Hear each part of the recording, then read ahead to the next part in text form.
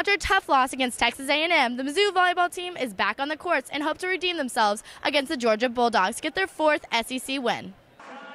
Team captain Molly Kreklow, along with the rest of the Mizzou Tigers, came out strong against the visiting Georgia Bulldogs.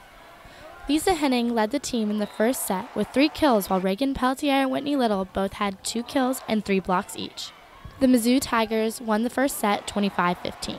In the second set, Georgia had the chance to make a comeback, tying the game up 3 times, but fell short, losing 25-23. Georgia continued to make mistakes in the third set, leading to the Tigers' victory of 25-11. Key player of this game was Whitney Little, who tied the school record with her 4th 10-block match. She was also named co-SEC Defensive Player of the Week.